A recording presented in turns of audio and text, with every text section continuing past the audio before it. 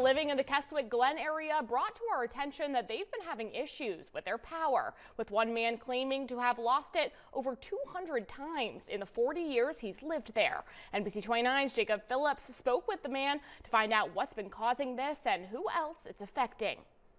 Thomas Knight says he and his wife experience 4 to 5 outages a month, sometimes more, and all he's looking for is an explanation. Any given day, a calm day, we still lose power. It doesn't have to be a bad storm or anything like that. I don't know what the problem is. I don't know where it comes from, but I can't get an answer, a direct answer from Dominion Power. Knight says these outages don't just affect his home. If I lose power, they lose power over there at Keswick Glen also, and some other neighbors that's local. If I lose power, they lose power. One of the main reasons for the excessive outages, according to Tim Eberly with Dominion Energy, has to do with where they live. This area is challenging in terms of distributing electricity. We've had a number of outages over the years in that area, and the vast majority have been from fallen trees or tree limbs.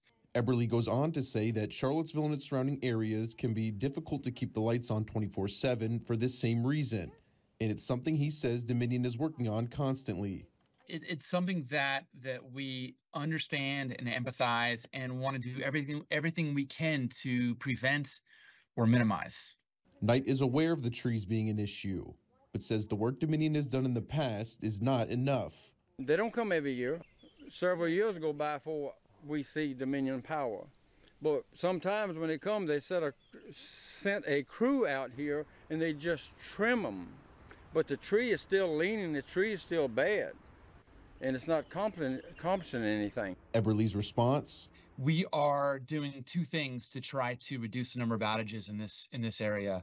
The first thing, probably the most important thing, is we are stepping up our tree trimming in the area. The other thing is that we are adding a second electrical circuit to this area. Eberly says since 2021, Dominion has removed nearly 1,000 ash trees from the Keswick area, and the second electrical circuit will serve as a backup as part of its grid hardening project. Eberly hopes this will relieve outages in the future. In Keswick, Jacob Phillips, NBC 29 News.